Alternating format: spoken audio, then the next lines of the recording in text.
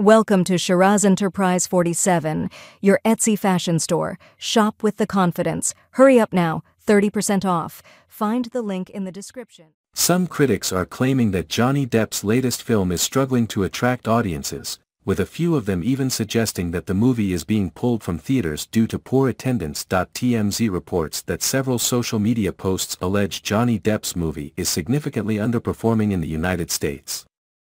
These posts feature screenshots showing empty theaters, with only a few seats occupied. However, sources with direct insight told TMZ that Jean Du Barry was originally planned for a limited theatrical release in Southern California.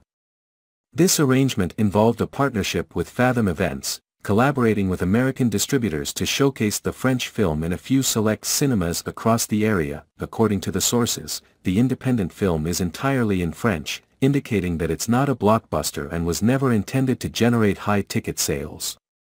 Jean Du Barry marks one of Johnny Depp's initial returns to the film industry following his legal victory in the defamation case against Amber Heard.